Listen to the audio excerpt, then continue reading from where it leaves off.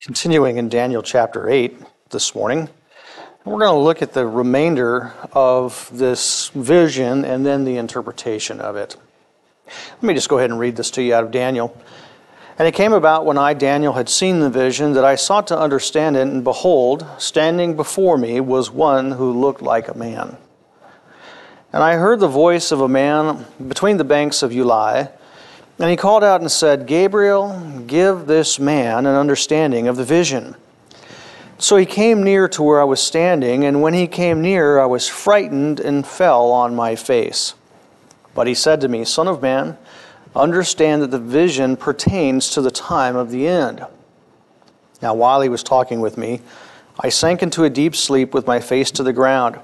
But he touched me and made me stand upright, and he said, Behold, I am going to let you know what will occur at the final period of the indignation, for it pertains to the appointed time of the end.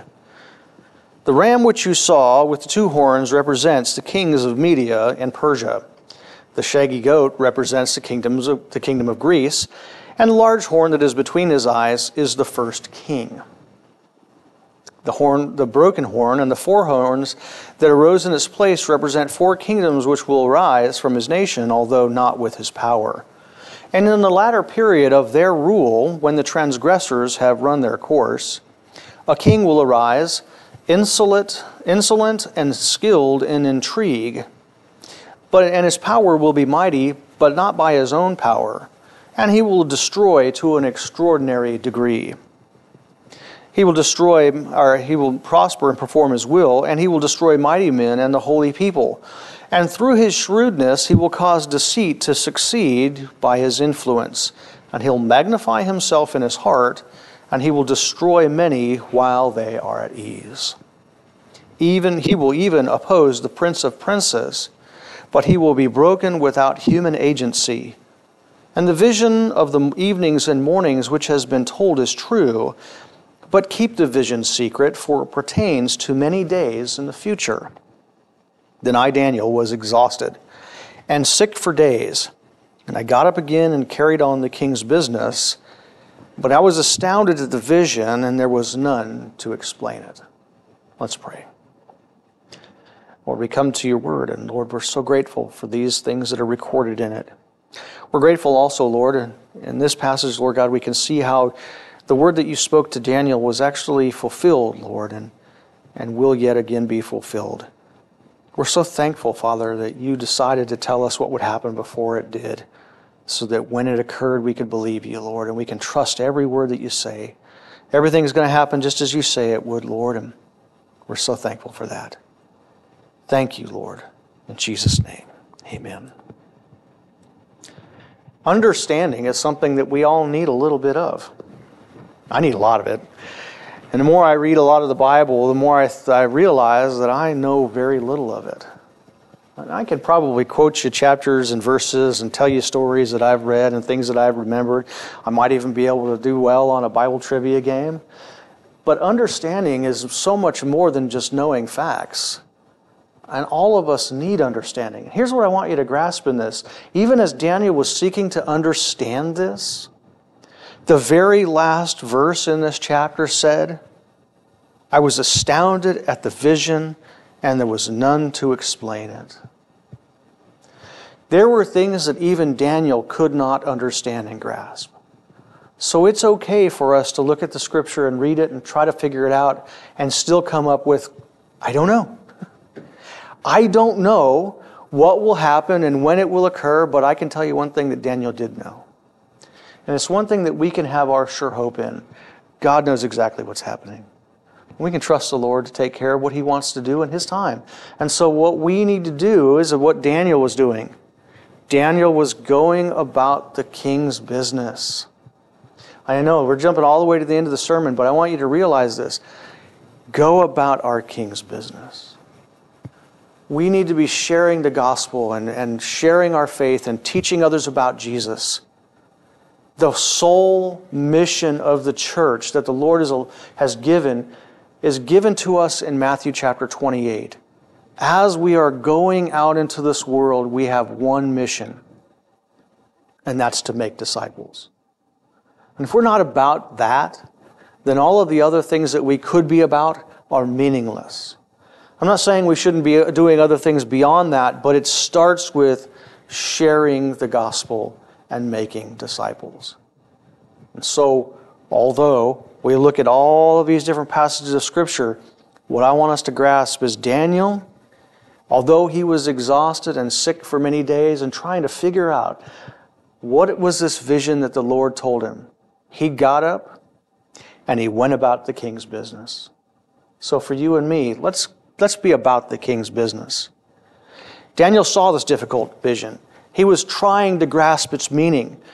And while he was trying to grasp its meaning, God sent someone to help him. Even though Daniel still didn't completely fully understand it, there was some explanation that God gave. Even if we don't understand, God's in control. He knows what's going to happen. Daniel wanted to know what was going to happen. Verse 15 says, I tried to. While I had seen the vision, I sought to understand it. We see in the verses before it, there was somebody that was there and he's like, hey, what does this mean? And while he's trying to figure it out, he's just scratching his head. He hears the voice of a son of man. He hears the voice, one standing before him that looked like a man. And he hears a voice out of the banks of the river that he's standing in front of. Give this man understanding. Gabriel, give this man understanding. Other than Satan, who is named in the Bible, Gabriel is the first angel that is listed by name. The name Gabriel means God is my strong man or God is my hero.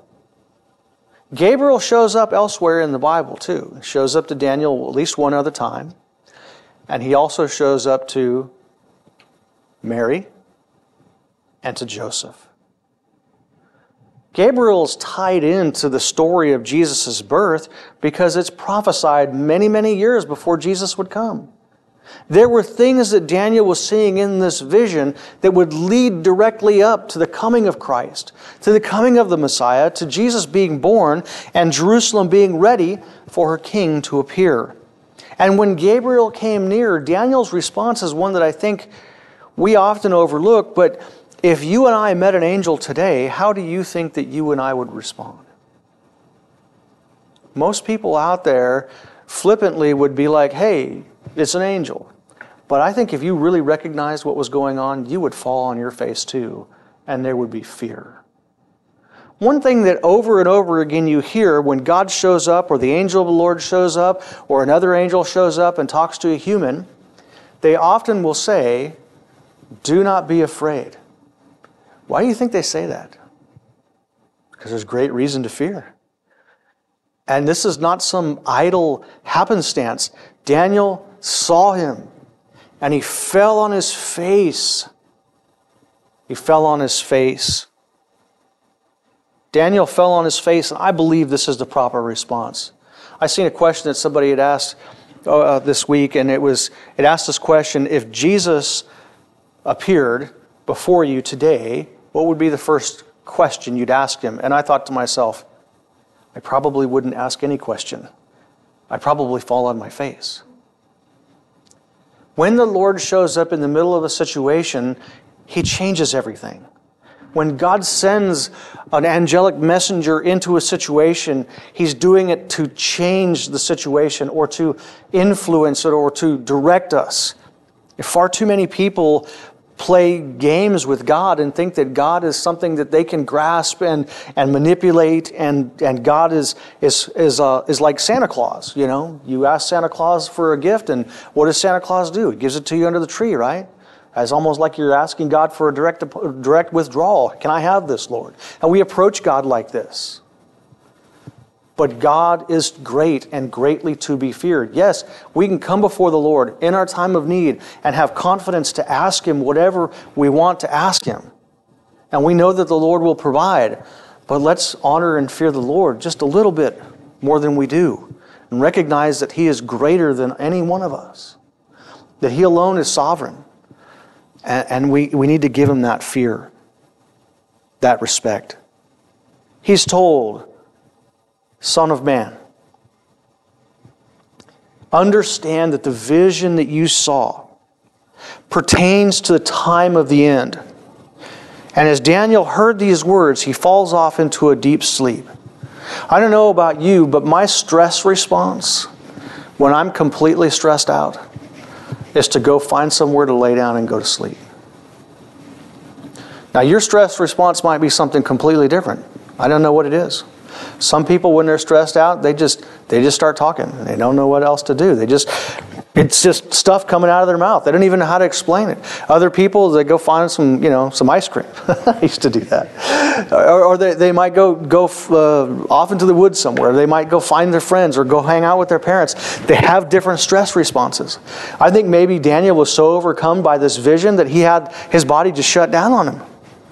I don't know what else to do, so I guess I'm going to sleep. There's a blessing in this. He's just so stressed that he sinks into a deep sleep, but Gabriel touches him, makes him stand upright. Get on up, Daniel. Let me give you the strength you need. I recall in the other stories in the Old Testament, Elijah is stressed out. Jezebel is calling for his death, his assassination. And what does Elijah do? He flees, right? And the Bible says he flees, and he's so exhausted from his flight that he falls down on the ground and just falls asleep. And when he wakes up, the angel of the Lord comes to him and feeds him a meal. And on that meal, he goes another 40 days into the wilderness. Oftentimes the Lord will show up in ways that we can't imagine when we are in a difficult time. And Daniel was in the middle of a difficult time. During the reign of Belshazzar, things weren't going great. At least Nebuchadnezzar came to his senses at the end of his reign, but Belshazzar was not. He was evil. And God was showing him what was going to happen beyond the reign of Belshazzar, even beyond the reign of the next king, Darius, and then the next king after them, Cyrus. The Persians would come in, the Medo-Persian Empire would come in and take over Babylon. Daniel was seeing things even beyond that. And it was so much that he didn't know what to do, and the Lord was using this angel to strengthen him. He says, behold, I'm going to let you know. I'm going to give you understanding. What will occur in the final period of the indignation? The last end of the indignation, the word there is aharit za'am. It's the end, the after part, the last, the ultimate end, a later time. It's at the extremity. I'm going to tell you what's going to happen at the very end. We know the Bible tells us God is not like any of the other gods because the other gods are just wood and stone and they don't know anything. God tells us what will happen at the end from the very beginning. He tells us all of that. And he says, look, it pertains to the appointed time of the end. And the appointed time of the end is the Moed Kes. The Moed, the Moedim. Maybe you've heard that word. It's a fixed time, a season. It's a set time or place. It's an appointment. There's an appointed time that God says certain things will occur. Jesus was born at the right time, at the right place. Daniel was in Babylon at the right time, at the right place. You and I have been born in such a time as this. Esther was born for such a time as this. God has arranged history for certain things to occur at specific set points. You and I all understand what an appointment is. We've all had appointments. And there are certain days that you have to go and do something. My brother had an appointment for a surgery last Wednesday. And I was able to go and help him when he was needing that. And I spent the day down there just waiting for my brother in New Orleans. I was waiting for him to go through with his surgery. He came out on the other side and he's doing good. But that appointment came. And he had to be ready for that. There were appointed times that Daniel would come to understand that God was setting things up for them to occur. This would happen at the final period of the indignation. Now, in context, what he's discussing is the rage of the little horn that Daniel saw in this vision. There would be the ram who would appear. Then there would be the goat that would appear. And then there would be 4 horns. And then there would be a little horn. And at the final end of the indignation of the little horn, there are certain things that would happen. And this would be many years in advance. And it happened exactly like God said. Daniel sought understanding. And the angel Gabriel was sent to give him understanding. If any of us lacks wisdom, the Bible says that we should ask of God. Because what the Lord will do is He'll give us wisdom. The fear of the Lord is the beginning of wisdom. But if we ask God for wisdom, God isn't going to sit up here and say, "What are you, stupid? You don't understand? Like I showed you the vision." No, Daniel knew he didn't understand. But moreover than that, God knew that Daniel didn't understand. You know, oftentimes Jesus would come and speak to the people in parables. Do you think the people understood? The disciples didn't even understand. And they had to ask Jesus, "Help us understand. What in the world are you saying?" And so oftentimes the Lord will tell us a story, tell us something, He'll show a vision in the Bible, and it'll be repeated. And we'll have to think about it for a long time and consider it. I had a former pastor of mine who every time I would go and visit him, he would often tell me the same stories over and over and over again. And I got to thinking, like, why do you keep telling me the same story?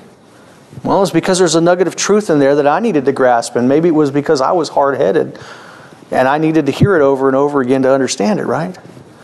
And so I think Daniel, not only did he write this down, but he considered it. Daniel sought understanding, and you and I should seek understanding too. Events have appointed times. We see this in here. There's an appointed time for the end. And so Daniel said, "Look, this is what's going on." The angel Gabriel said, "Daniel, this is what's going on, and this is what's going to happen." Context determines the interpretation here.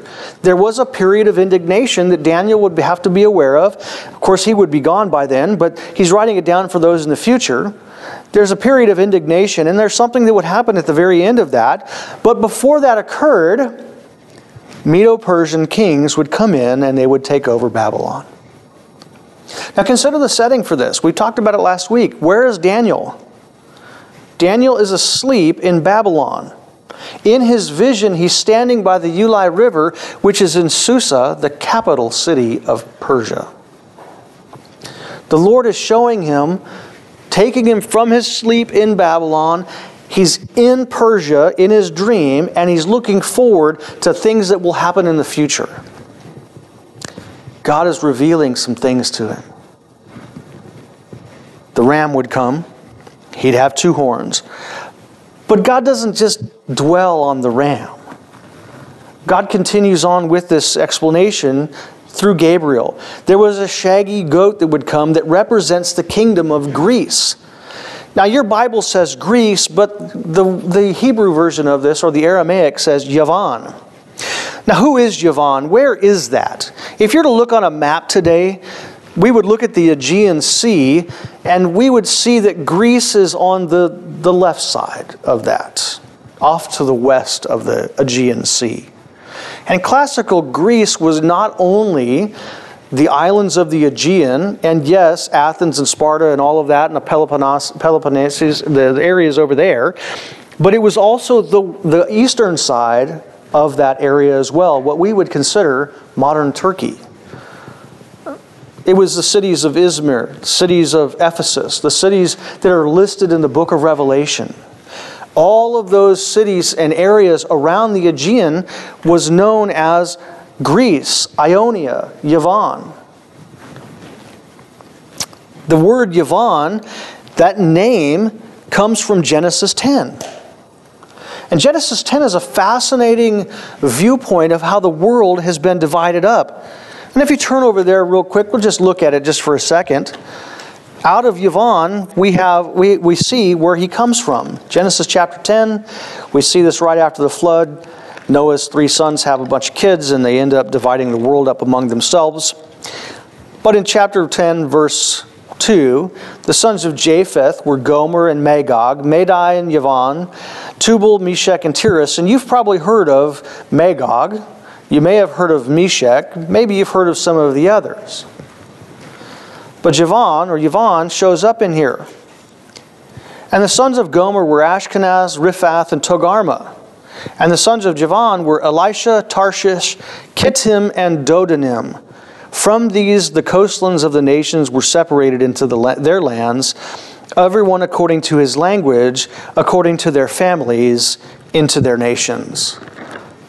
It's a brief overlook of how the world was divided after the flood and after the Tower of Babel. But God has put every single one of us where He wants us for the right time and the right place. Paul later would recognize this in Acts chapter 16. God has appointed beforehand our boundaries and our habitations. You may think that you're just simply blessed to have been born in South Mississippi because God wanted to bless you, right? But no, God chose you to be born here. Just like He chose me not to be one of you. I'm kidding.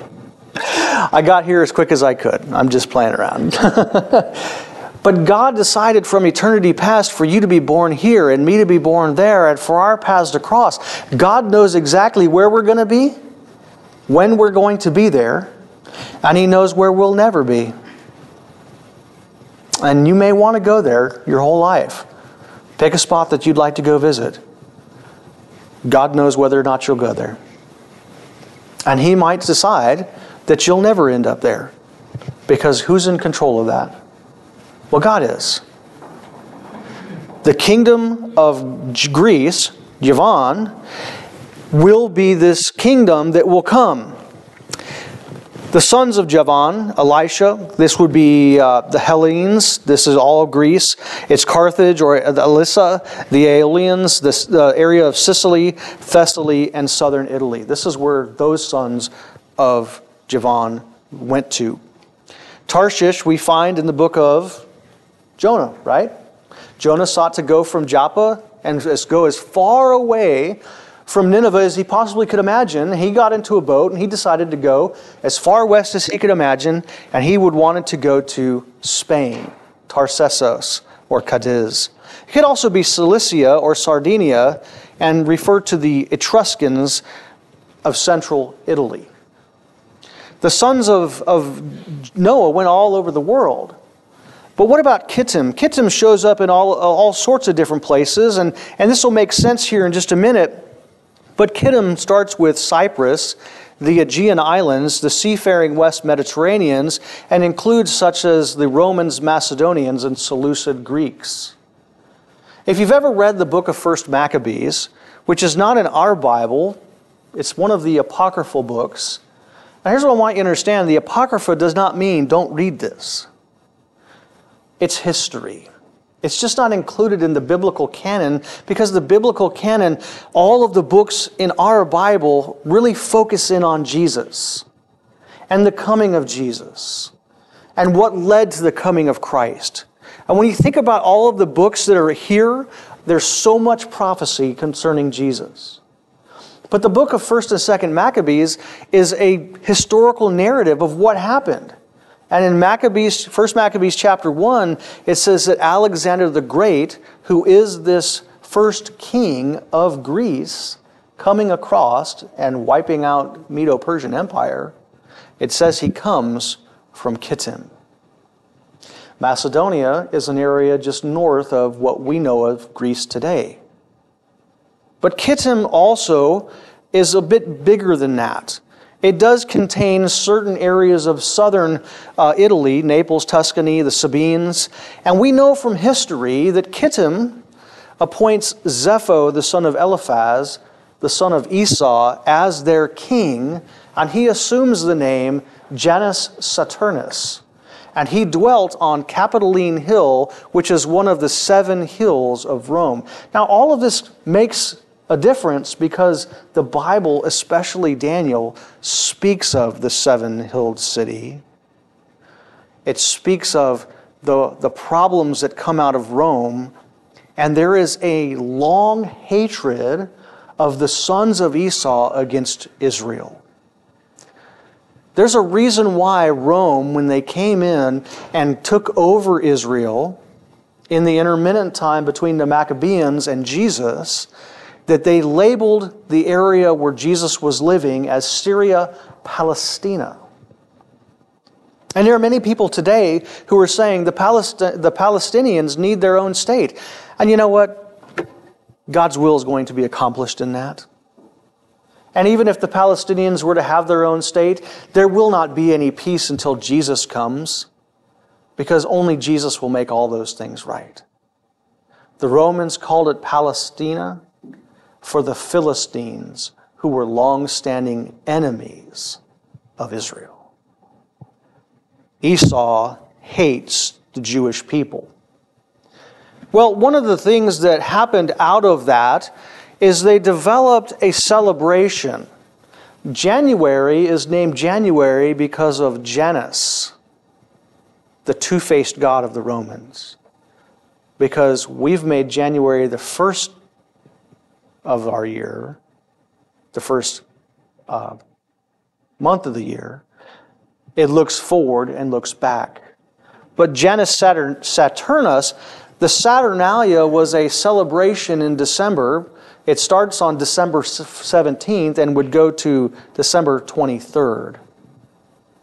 Now, when we look at all of our calendar and our holidays and all the things that we celebrate, some of the things that we celebrate, they're just civic holidays. There are some people who will make a really big deal about whether or not Christians should celebrate certain holidays. Like, should we celebrate our birthday? I remember when I was in elementary school, there was a girl that was in my class who was, she was Jehovah's Witness, and she didn't celebrate her own birthday. And I thought to myself, that's really strange. You don't celebrate your own birthday? And then I realized, they don't even celebrate Christmas. And that just kind of blew my mind, because I'm like, why would you not want to celebrate Christmas? I'm like a kid, why would you not want to celebrate Christmas? You don't celebrate your own birthday and you don't celebrate Christmas? Like that, where's the fun in all of that? And there are some people real legalistic, and they'll be like, look, you don't need to celebrate Thanksgiving or 4th of July or all of these things. And what we need to grasp is there are holidays that are celebrated by certain people that are that's just their days. Day of the Dead, right? That's a Mexican holiday. We celebrate Cinco de Mayo by going out and eating tacos, right? But that's not our holiday. I mean, England celebrates Boxing Day. Well, we don't celebrate that. That's their Christmas, right? That's the Christmas for the servants. Well, the Saturnalia was a Roman holiday, and it was a time frame that they would celebrate in remembrance of Janus Saturnus. They were celebrating the founding of Rome by the grandson of Esau. And then it became, in 274 AD, the emperor at the time labeled or appointed December 25th as Sol Invictus, the birthday of the unconquerable sun. And what we have to understand is that after the flood, Noah set aside certain days to celebrate with his children. They would celebrate the equinoxes. They would celebrate the longest day of the year and the shortest day of the year. They would recognize the changing of the seasons, and on those days they would stop. They would spend all day worshiping the Lord and getting together with their family and thanking God for what He's done. But you and I both know what happens over time, right? Those things that are intended to be good become corrupted. And it becomes something completely different. Like the way we celebrate Christmas right now, if you went back 100 years, they would not celebrate Christmas like we do. If you went back 200 years, Christmas would not be celebrated like it is here. In fact, if you went back all the way to the days of the Pilgrims and you tried to celebrate Christmas, you'd be put in jail. Because the Protestant Pilgrims looked at Christmas and said, that's a Catholic holiday and we're not Catholic. And for many generations, Christmas was not even a celebration. The Christians celebrated Easter. Not Easter, but Passover, the death, burial, and resurrection of Christ. And our society just likes to take all of those things and meld them together. And now we've got we've got Santa Claus who wears red and white and he has reindeer. Where's that at? And look, I don't want to be legalistic about it. You can celebrate whatever you want to. I mean, that's so glad that she's able to put up a tree and lights on it. And there's some things that we can look at within our celebrations and go, okay, well, that's where that's from. The lights are there because, Martin Luther put a candle on a tree, and Just looking up at the stars of heaven and glorifying God. When some people would look at a tree and say, well, that's a pagan celebration. God knows what you're celebrating. God knows what you're not. But I think all of us understand. Just as we would agree that Santa Claus probably does not live at the North Pole, although there are some people who think that he does. And we know that Santa Claus is based off a real person, Nicholas of Myra. That December 25th is not Jesus' birthday. There's no historical record of when Jesus' birth actually was. In our society today, we celebrate it. Well, the Romans celebrated December 25th as Sol Invictus. It was a holiday made up after many generations of people worshiping on the Saturnalia, where they were celebrating Saturn. The longest night of the year, the sun was coming back out and it was getting a little bit higher up in the air. Well, what about the Jews? What do they celebrate around this time of year? Well, they celebrate Hanukkah. Hanukkah is all about what Daniel saw here. Daniel saw the final period of this indignation, someone coming and desecrating the temple and doing all of these things. And that's what the book of 1st and 2nd Maccabees is about. The historical record shows what happened. And everything that is prophesied here in verse 23 through 28 or 26 happens within that time frame. The temple's desecrated. This man comes in who is an insolent person. He glorifies himself, sets up a statue of himself, sets up a statue of Jupiter, and he sets up himself as God. And they celebrate Hanukkah, which is the festival of lights, when the Maccabees cleansed the temple after the 2,300 morning and evenings of desecration.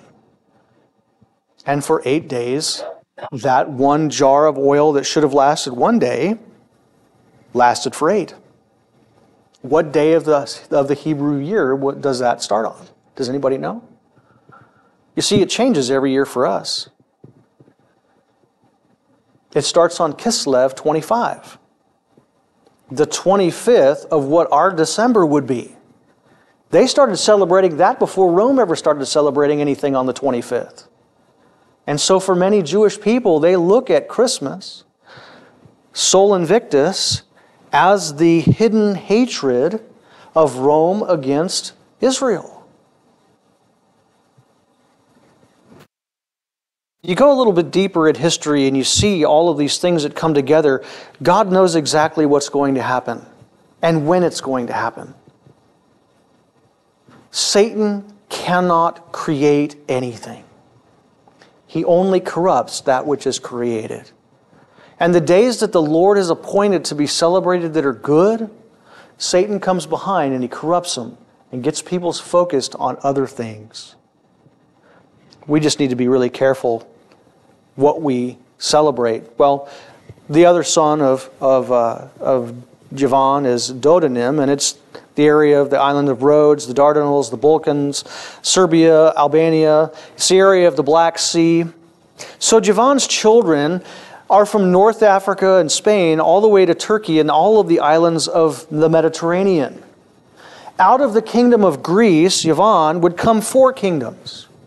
There was the Ptolemies out of Egypt, the Seleucids out of Mesopotamia, the kingdom of Antigonus out of Turkey, and Cassander out of Macedonia. And these 4 generals, who were under Alexander the Great, gained their power after a long struggle of about 20 years after Alexander dies, and they all have their own little kingdom. History records that Antiochus IV comes out of the Seleucids, and he fulfills all of this. In the latter reign of their period of their rule, when the transgressors have run their course, a king will arise, who is insolent and skilled in intrigue, and this is exactly who he was. He had a mighty power, but it wasn't his own, and he did destroy to an extraordinary degree. He did all sorts of evil. And I'll share with you some of the things that he did. But what he did there was he destroyed a lot of mighty men, and through his shrewdness, he caused deceit to prosper. He saw to it that people who were following the Lord no longer followed the Lord. He opposed the Prince of Princes, and he was the one who ended the Aaronic priesthood line. When you think about this, there's a lot of things that were going on in those days. And if you were Daniel seeing this through a vision, it would probably drain you as well. There would be a lot of things that you would look at and go, why, Lord? Why would you allow this to occur? Why would these things happen? And even as verse 25 says, he'll be broken without human agency. Nobody killed Antiochus IV, but God did. God struck him down with disease. When Alexander the Great came to Jerusalem after fighting in Gaza and in Tyre, he was met with the high priests who had dressed in all of their ceremonial garb. And as soon as he saw him, he recognized him from a dream that he himself had. And the high priest handed Alexander this passage from the scroll of Daniel. And he said, look, this is what prophesies of you. And from there, Alexander left Jerusalem, and he went and he conquered the Medo-Persians. Alexander understood something that others did not. If God said it would happen, it'll happen exactly like he said it would. So he went and conquered. This was 332 BC. Antiochus IV did not worship God, did not honor God. He set himself up as God, called himself Epiphanes, God appearing. But we know that when Jesus was born, he was called Emmanuel, God with us. He proved himself to be God, where Antiochus did not. Antiochus was just a man. He fell to disease, just as the passage declared. When we fight against God, we lose. When we look at the politics of this world, we need to recognize when people set themselves up against God or in the place of God, they will always lose.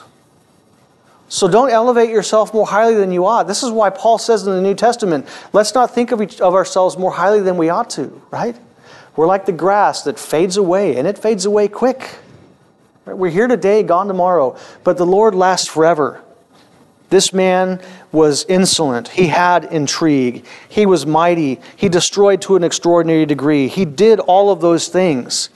The time of the end will come, and Daniel understood that. He just didn't know what would happen and when it would occur.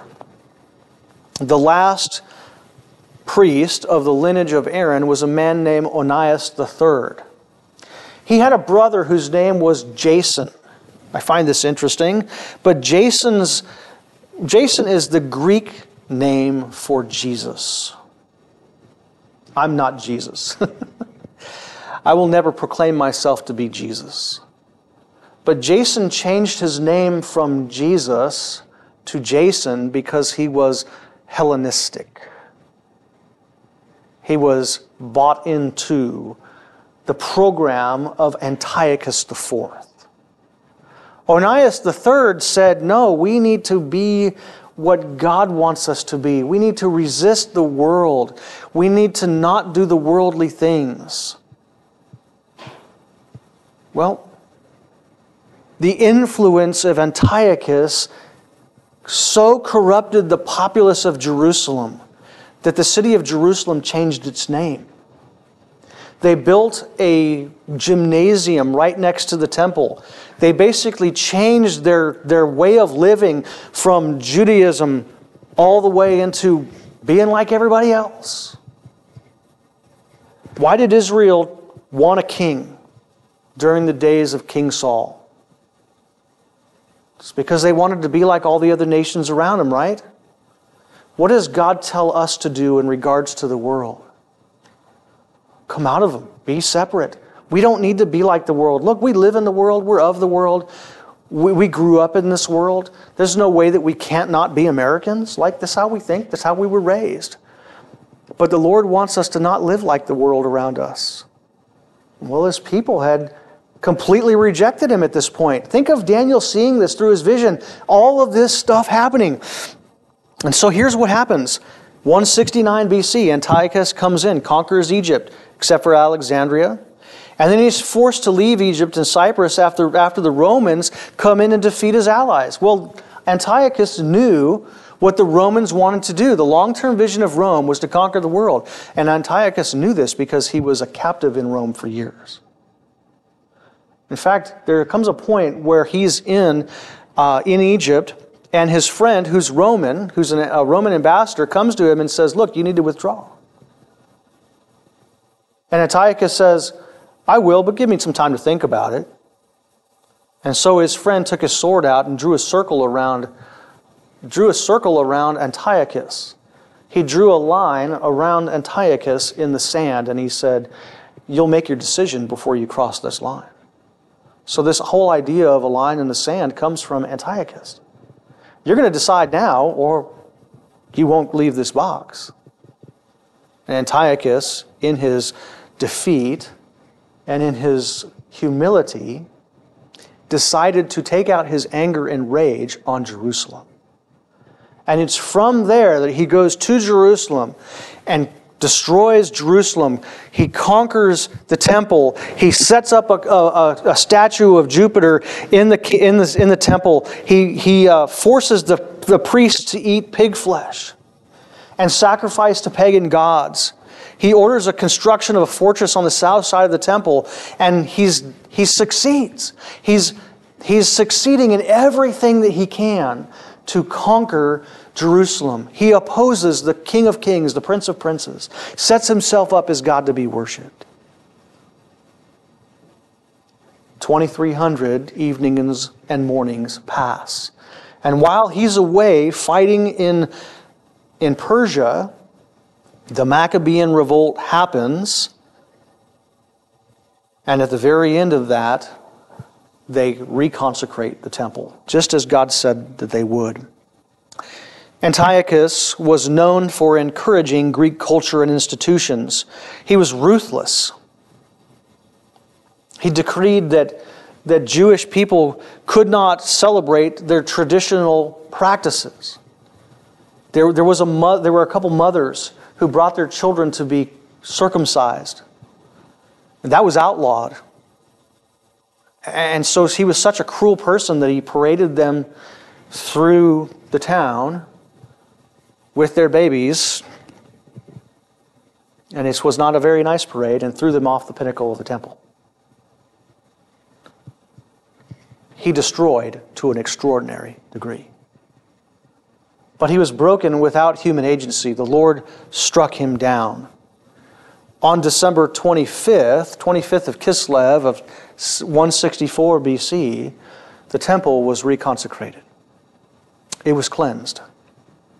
The Festival of Lights in Jerusalem, the Feast of Dedication that we find Jesus in the book of John, chapter 10, walking around in Jerusalem. This is chapter 10 of John, verse 22.